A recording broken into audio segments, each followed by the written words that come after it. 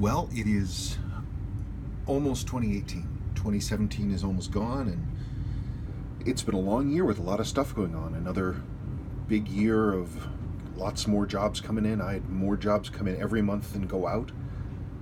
A lot of work, which I'm always grateful for. A lot of people seem to be watching the videos, which I appreciate. I hope that they're useful and entertaining and correct. And if they're not entertaining, let me know. If there's something you want to see, tell me about it. If you have questions, ask. I'm always happy to talk watches. And so with my videos, I'm always striving to make them better. But it's, any suggestions you have, I'm happy to hear.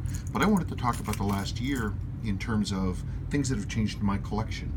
Things that are new, things that I've added. This has been a year where I've added back a number of classic core models that I had previously gotten rid of for one reason or another. So this is not going to be chronological. I just thought I'd put them out there. This was the year I got back a Marine Master. I'd only owned one. And the one that I had owned had been, the original owner had bought it and immediately brushed the entire case and then decided he didn't like it. And then he sold it to me.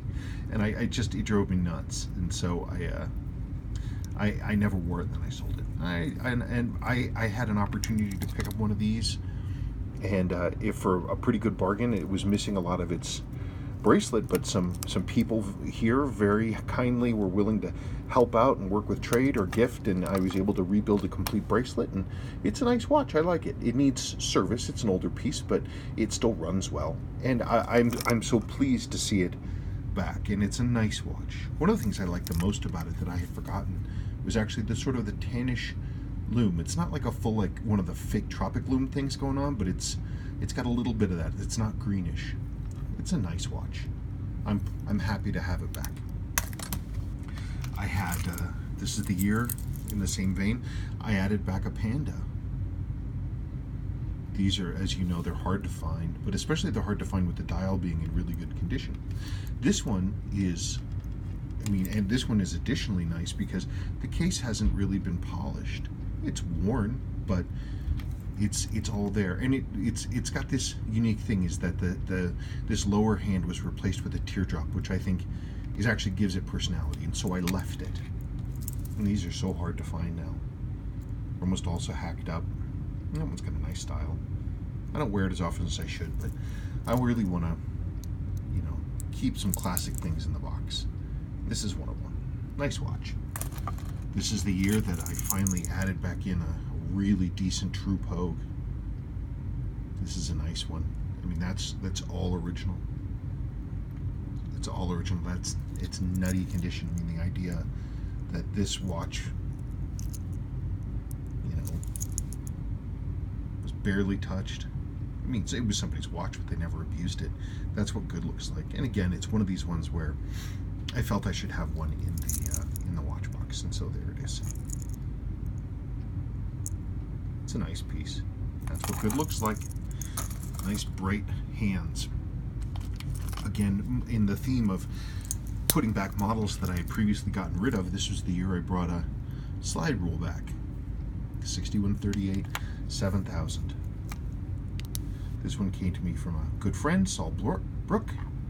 Hi, Saul. He watches my videos on his giant TV, he says. So, Saul, there it is. Changed some things up, but it's nice to have been able to add one of these back in. They're so cool. They're going up in value so quickly. It's one of the other reasons I wanted to add a lot of these models back in, is that they're going up in value so quickly that if I don't add them now, they're not going to be addable. So when I find things in the right condition, if I can add them, I will. This watch came here for service, and the owner, it was his father's watch, and he just didn't, it wasn't a priority to him to invest in it. He wanted to put money somewhere else, and so he sold this to me. And that's original. That's a watch. You want to talk about a UFO? Ooh, goodness gracious.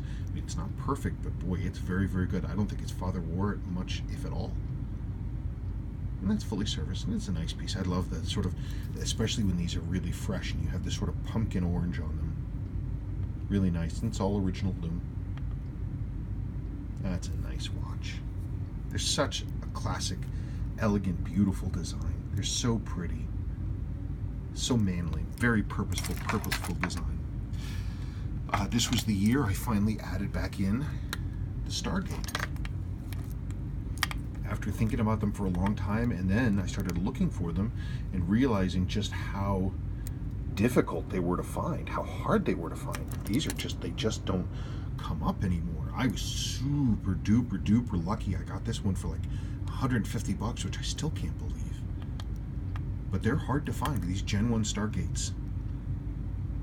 And I just think they're really cool. I wore this one, actually. I wore this Stargate to see the new Star Wars movie. So Stargate at Star Wars. It was really fun. The movie had its challenges. You know, I'm more of a Star Trek guy than a Star Wars guy. But I have seen all the Star Wars films in the theater, even the first one. Anyway, Stargate. These are really cool. You come across one of these, now's the time to pick them up. They're criminally underrated watch, in my opinion. Something else came to me this year. Now, I never added one before because these are so rare. The James Bond 7828. These are 7828, 7020. These are hard to come by. I've only seen a few of these. And this one was a regular customer. He wrote me out of the blue and said, "Hey, I've got this. Do you want to buy it?" And I was like, well, sure. So I picked it up. I need to service this one. It hasn't been serviced. It's a little, the main sweep hangs up a little bit, but it's a good watch. But goodness, these are rare. It's amazing. Seiko made 1 billion of the gold ones.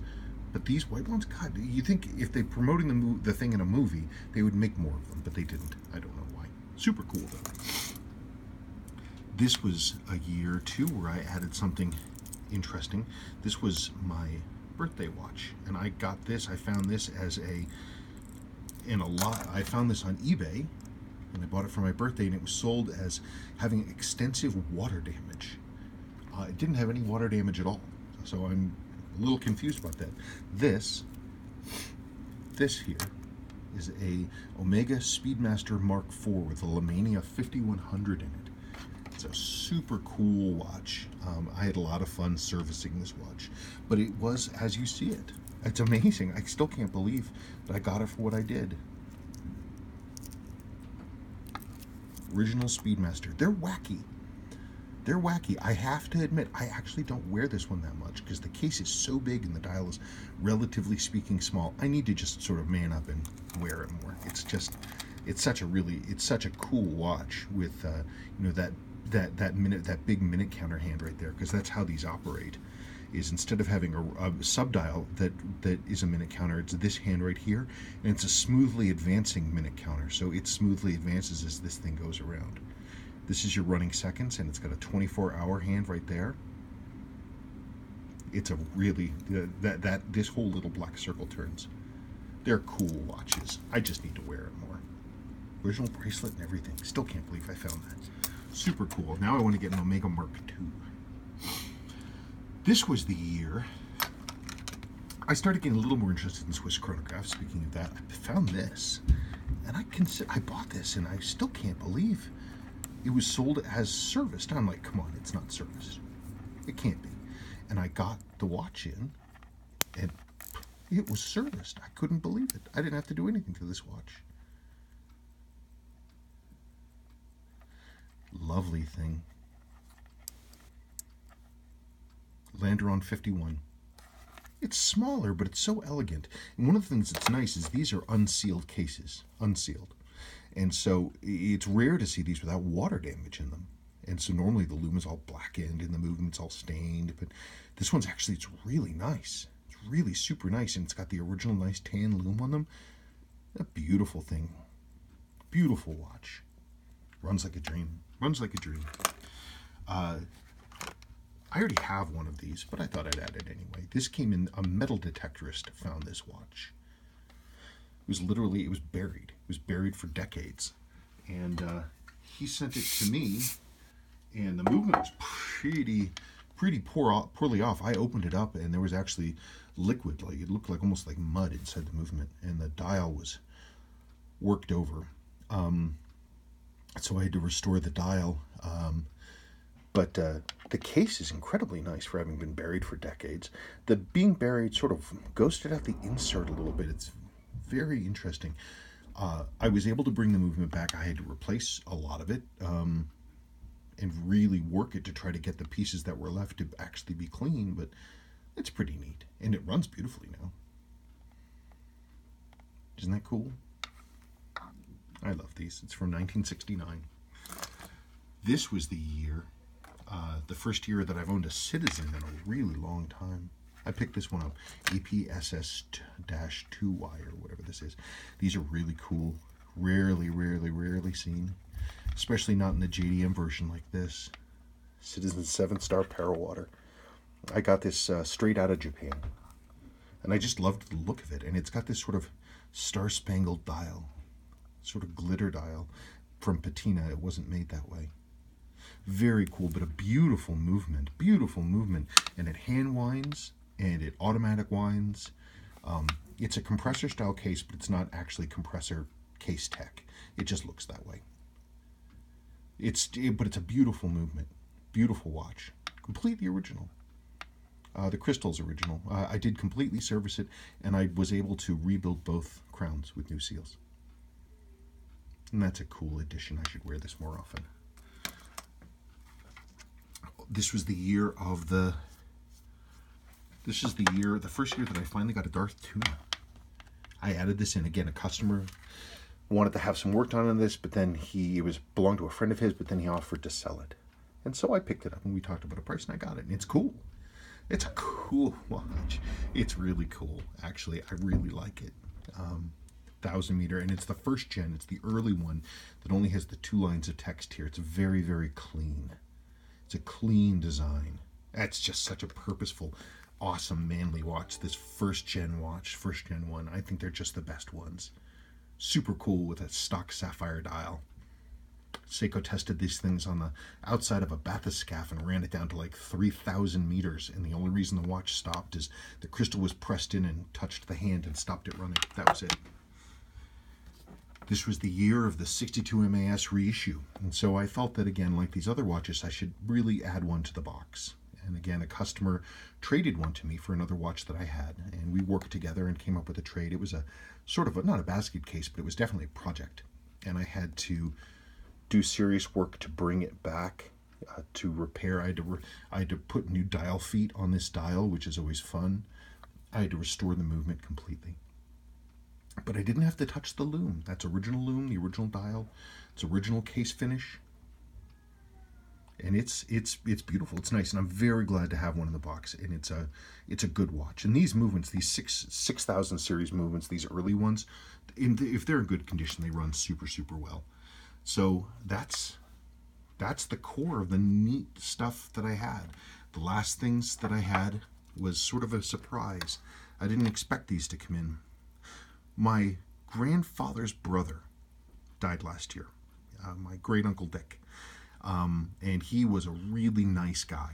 And when my cousin was going through the house, he found 2 watches that belonged to my great uncle. And he sent them to me, and they were both badly damaged, terribly damaged, with moisture mostly. First, he sent me this 1959 Omega 321 Seamaster. And this was tremendous fun to try to bring back. Servicing the movement, replace the balance. I had to make case clamps for it. I had to repair the dial feet. And this dial surface, all this patina, this brown stuff here, that's the top clear coat, and it was just flaking off. It was sitting on top of the dial like leaves on a sidewalk. And I had to do some crazy restoration. I had to mask all of these markers, very carefully mask all these markers with a sort of a beeswax compound. And then I used a matte clear coat for modeling to gently coat this just incredibly thin layer to hold down all this stuff, because it was all coming off. And I had to do that a couple times, and then I had to very carefully clean the wax off and then put it all back together. So this was a challenge. My great uncle was, I think he was in an accident with this watch. It's got this thump over here, and this lug is bent. And when I got the watch, it had blood on it, like blood right here. But the movement came through more or less okay. The biggest challenge, besides doing all the labor, was finding the balance. But I found one in France. There it is. Isn't that neat? Beautiful old Omega Seamaster. Oh, and this button was snapped off and the crown was broken internally. I think Uncle Dick got into a wreck with it. And then here's the greatest thing. His Rolex Explorer. And this was destroyed. It was destroyed. He had clearly gone into, he had a pool, and he had clearly gone into the pool, and the watch had filled with water, and it was junk. It was rusted solid inside. And I'm not even going to tell you the dollar amount that it took me to buy the parts to bring this watch back. And the dial was destroyed, which is too bad. And it was actually a rare dial variant. It was an early specific text, and it was a gilt lacquered dial, and it was just destroyed. I mean, it's sort of there, but it looks bad. This is a service dial from the 1970s, but the movement was literally like a block of rust. I replaced everything. Look at the rust on it. It took so much work, and it's still not 100% right. The auto-winding mechanism doesn't wind as nicely as it should, but it runs sweetly. I had a lot of help with this, bought a lot of parts, invested a lot of money, 30 plus hours of labor. It's the original handset. The loom was just gone. I reloomed this original handset to match this dial, this service dial. But what an elegant watch. Even when it first came in and I was holding it, even though I could see it was destroyed, you could feel the quality of it. And these are really lovely watches. I need to figure out why the auto wind is not working, but that's a really cool watch. I'm very happy with it. I loved my Uncle Dick. He was a great guy, and I'm so grateful to my cousin for sending these to me, for gifting these to me. It was very, very kind of them. Even though, they were so challenged and needed so much work, I was happy to do it. I didn't have anything to remember my Uncle Dick by, but now I do. My wife stole this one from me. She wears it, but I wear this one. Anyway, so it's been a very interesting year. Thank you so much for all your views and your comments and your input and your support and all those things. I appreciate all of it. It's a wonderful blessing every day to get up and be able to do this kind of work and speak to all you wonderful owners and help people out and try to find extra things for people and bring their watches back. It's a wonderful, wonderful privilege to be able to do this kind of work for people. I enjoy it every day, and I'm grateful every day for everything that I have, and I hope for the best for you in 2018. Okay, thank you so much.